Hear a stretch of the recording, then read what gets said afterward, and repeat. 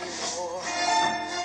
Hello, I'm Dr. Michael Upshaw. I'm here on my weekend, but I have an important message to bring to you about a very serious condition.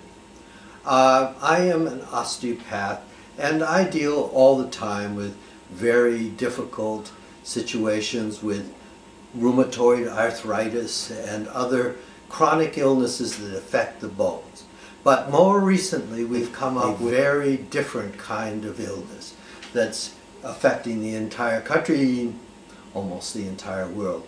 And with me today, I have one of the sad victims of this chronic disease.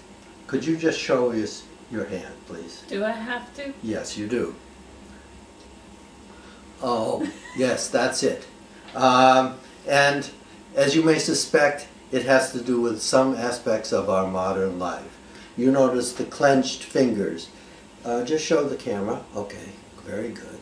Now, one would suspect this has to do with gripping of certain materials. And we've gone through a battery of tests with Miss Frizzle-frazzle? Miss Frizzle-frazzle, and she has told us that she does use certain electronic devices. Now, what we've done is made an array of electronic devices to see what may be the suspicious one. Okay, let us try. Put your hand out so that the audience can see. This is your normal phone. It goes right through your hand without any problem. As probably you will notice that the normal cell phone passes right through. But we take this instrument, which is becoming more common every day, and put it in her hand. Look at that. It's like a death grip. This is your IPODitis. And how long have you had this, ma'am? Only 3 years. 3 years? Mm-hmm. And how long have you had the iPad? It's an iPod. I've had it for 4 years. 4 years? Mm-hmm. So you didn't notice any particular symptoms? For the first year. For the first year. But now, just show the audience. I'll take it out of your hand. And we'll try to extend these fingers. Ah! They don't extend. Now, how is this limited? Your work and other things? Well, it's... You've had to quit your job. Yeah, I can't type anymore. I've had to learn how to type only using my fingernail. And cooking or other things? Oh, goodness, everything is 10 times harder. But socially, it's been really rough because everyone thinks I'm angry or trying to punch them, or it's just... So, about a year ago, you switched to your other hand. And how's your other hand now? My other hand's even worse. Oh, my. And unfortunately, there are only a few remedies for this kind of a problem. And it's either very intensive drugs, I'm sorry to say, some which have terrible side effects like liver failure and so forth, or surgery.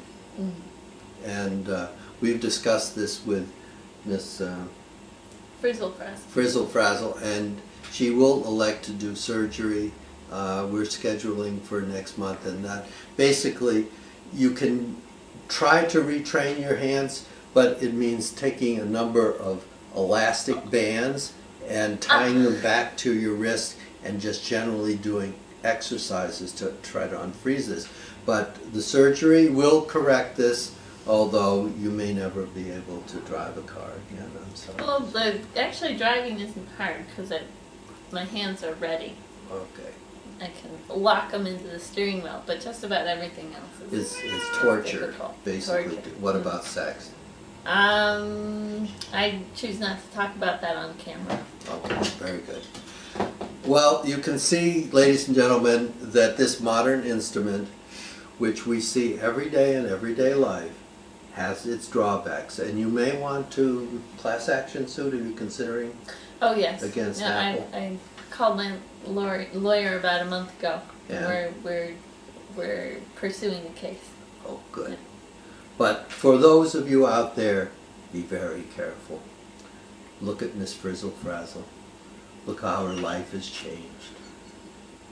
Look at this disaster as it affects the modern world.